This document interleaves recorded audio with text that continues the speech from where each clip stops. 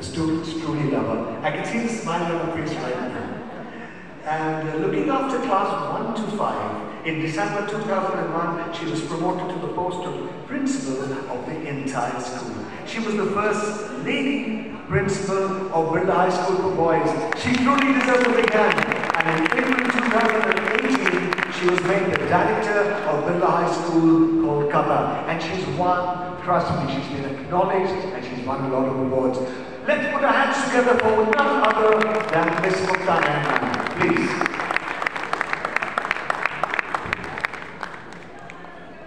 And as she comes on stage, I would just like to say, in August 2009, she won the Gurukul Award for the Best Principal of the Year from Lions Club. She was also felicitated by Lions Club in October 2007. And ladies and gentlemen, the list goes on. Ma'am.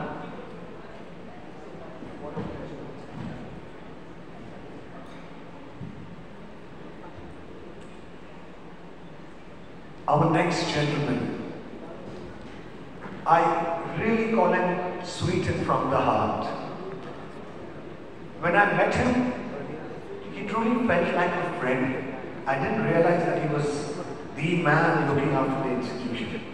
Ladies and gentlemen, let's put our hands together for this amazing human being. Mr. John Bagul, of course, he's a seasoned education leader with a postgraduate degree in zoology, development biology from the Pune University, and a certification in educational leadership from IIM Kolkata. Recipient of the prestigious D. Rosendo Award 2022, he has served as a city coordinator of CISC, ISC examinations while contributing to learning objectives under CISC and MHRD.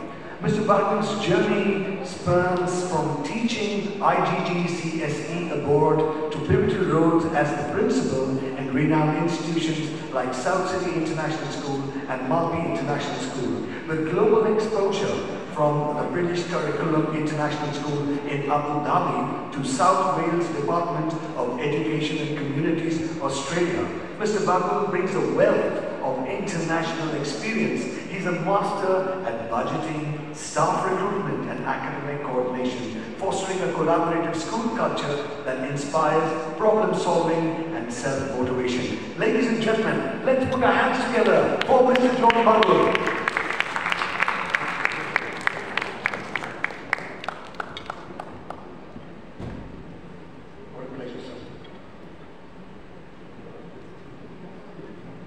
Ladies and gentlemen, next I would like to call on another amazing gentleman, Sanjay Kumar. Professor Dr. Sanjay Kumar is an engineering graduate and a seasoned engineer and scientist. He has done MTech and PhD both from IIT Delhi in engineering. He has a distinction and having done his second PhD in management. He has worked as the principal advisor in Defense Aeronautics Research Development, DRDO Bangalore, Space Application Center, ISRO Ahmedabad, for his outstanding contribution in research and selfless service to the nation. He has been conferred Bihar Gaurav Samman by the Governor of Bihar, by the former President Shri Ramnath Kovind, and the most prestigious presidential award, Vishisht Seva Medal, by former President Shri Pranab Mukherjee. Ladies and gentlemen, kindly put your hands together for Mr. Sanjay Kumar.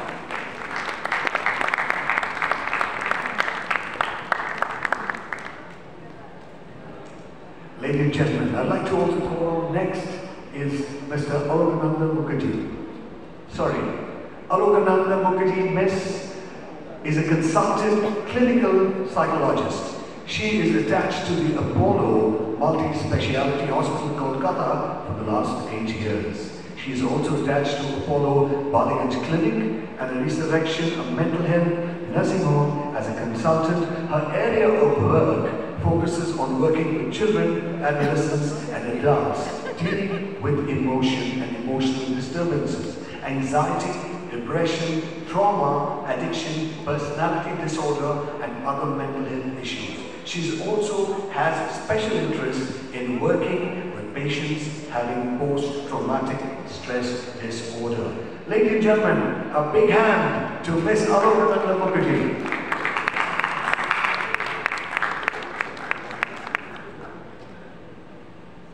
And now, ladies and gentlemen, to a very hot personality. He is known for that because he makes a difference in lifestyle. He trains you, makes you healthy, happy and happening. Yes, you heard of him, you've seen him write a number of columns, and he is known as one of India's first strength and coordinating conditioning coach. Ranodip Moitra, from the National Strength and Conditioning Association of America. He is also a corrective exercise specialist and golf biomechanist. Wow, I hope I got that right. This is truly amazing. From the CHEK Institute, Santiago, USA. Well, Ranodip's assignment: Cricket Team India 2003 and 5, Football East Bengal Club 2005 and 6, Indian Football Academy 2008-10, Golf National Score 2010 to 2018. Ranodip runs 3 corrective exercise studios in the city under the brand name Endorphins. A warm welcome, ladies and gentlemen, to none other than Ranodip Moitra. You still look awesome and go-getting. How do you manage it? Let me know. Seriously. Now, on to a lady who is going to be sitting at the center and coordinating the entire discussion. Dr. Sukanya Chodbadekari studied at Presidency College, Jawaharlal Nehru University, Center for Studies in Social Science, and did a PhD from Trinity College, University of Cambridge. She joined the Department of Sociology at Presidency University in 2012. Her specialized research interests are in religion, aesthetics, and the interfaces of philosophy and everyday life. She has been a visiting fellow in JNU, Cambridge, and Oxford, and has published widely in reputed national and international journals and press. She is currently working on a research project on religion and climate change in collaboration with Professor Dipesh Chakravarti, University of Chicago. Ladies and gentlemen, our coordinator and main person for this evening, I would say, because she's going to handle all the personalities, Sukanya Chodbadekari. Give her a big hand.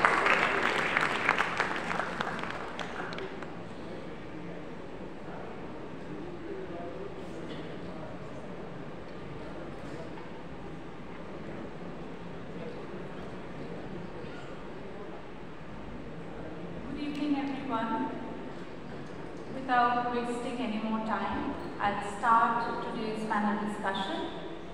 Before I do that, I would like to say that we had a very heartwarming musical evening to start off with.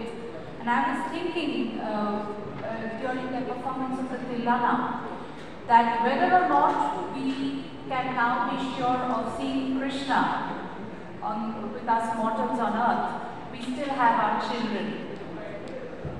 And it is to the future, to the children, to their attention, to their ability to attend to themselves and their lives that we take up today's serious discussion.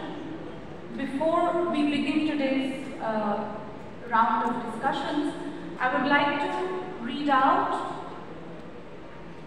just a paragraph from a book which talks about, it is like a parent's guide to bringing up children following principles of Taoism.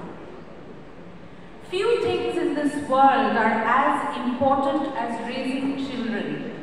In every age, every era, every time and place, children are our treasures, our future, our immortality, the vital link in the chain of humanity. What better form of service? What better charity to whom we might give of our wealth, our hands, and our hearts? Children remind us of who we were and who we may yet become. They are our innocence, our purity, our potential. Children have never been good at listening to what their parents tell them, but they never fail to imitate them. So making babies, having children is a capacity bestowed by biology, but raising them well is an art we learn by doing. Mature adults don't necessarily create children, but children help create mature adults. So with that, I'll start today's discussion. As I said, the motivation being how better to enable our future, our children, to be the best version of themselves, to attend to their lives and selves better. With that, our discussions will be oriented around the question of children's attention spans, their attention economies, and the direct impact that has on their cognitive, emotional, and physical well-being.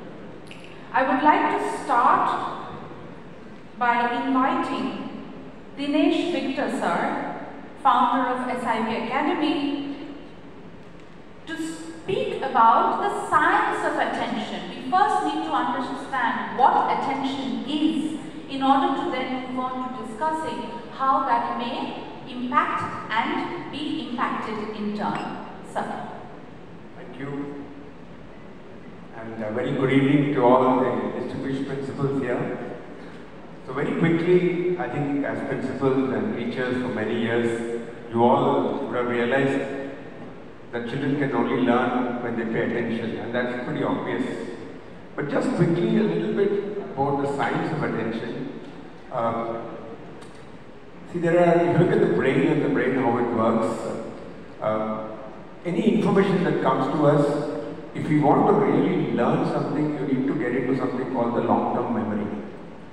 So it has to pass through two filters. One is called, I think, the short-term memory, and then there's something called the working memory, and finally the long-term memory.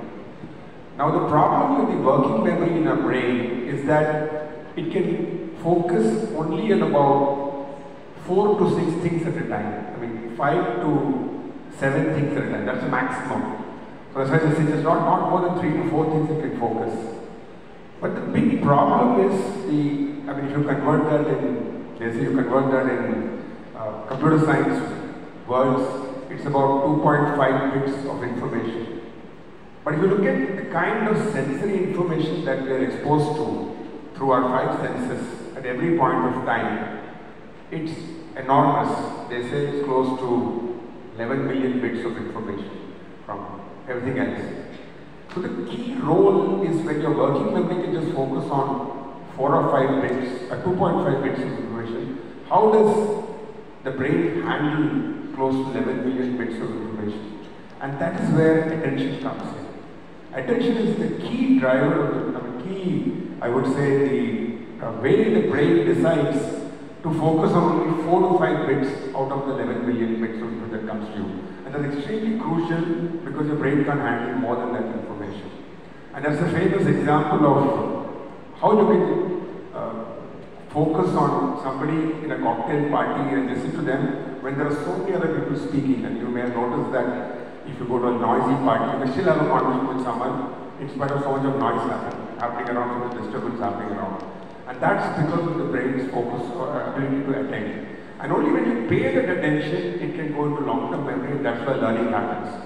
So all of us as educators and people who want children to learn must understand that there's a tremendous amount of competition to gain the attention of the brain. And just to put 2 other points, the most important thing anybody will focus attention is on basic needs, like if someone's hungry, somebody's in pain, they're not going to pay attention. And the second priority, once that basic needs are met, is urgent needs. Like maybe you had somebody didn't like your comment on Facebook and that's worrying you. They're not going to learn anything more. So only when these urgent things are covered, you can actually give them something to learn, and that can go into long-term learning. That's it. Thank you, sir. I do have questions for each of you, but I'll reserve them for later. We now move on to Mukta Nain ma'am, Director of the Birla High Schools, who would talk about the relationship between the attention economy and education in general. Good evening, everybody. My interpretation of the topic is attention economy, meaning attention good economy or bad economy of a country on students as a whole and on education. We see that when the economy of a country is good, the education standards automatically improve. Government, private bodies, all pump a lot of money into education. For example, if the economy of a country is very good, then even the alumni of a particular institution, they are ready to donate crores of rupees. For example, when we talk of universities like Oxford and Harvard, they practically thrive on alumni sponsorships. And even in our IITs and IIMs, we notice that the alumni does a lot. So the economy is very important for education. And we notice what happened when the COVID took place. Suddenly all schools and colleges had to close down. What happened after that? There were layoffs, people lost their jobs, salaries were frozen, all this happened. So that was the impact on education, on students, on the teacher world. At the same time, we noticed that if one is doing very well, then even the government, if the country is doing very well, even the loans are very good in banks. And students can get loans very easily. And the payment method is also more practical. Sometimes they pay back only after they have earned their money and they have got jobs. And of course, nowadays we see that technology has a great impact on education. Suddenly things have changed. We grew up in an age with black and white pictures in textbooks. And we did quite well for ourselves. Nowadays with things like augmented reality, where the teacher can bring in a tiger into the classroom, right? Or an aquarium in the corridor, children are more excited about education. And this technology, this growing economies, all this has a great impact on the attention span of the students also. Because it keeps them more occupied. It retains their attention more. All these factors are important and they help and they ensure also that the economy of a country actually dictates the life of the students. For example, in our rural country, India, we can always have to talk about urban education and rural education. Rural students would do far better if there was more technology there, if there was more responsible Wi-Fi connection, if there was better Wi-Fi connection there, and things would be better there. So what I feel is that the economy of a country impacts the education and the student life to a large extent. Thank you.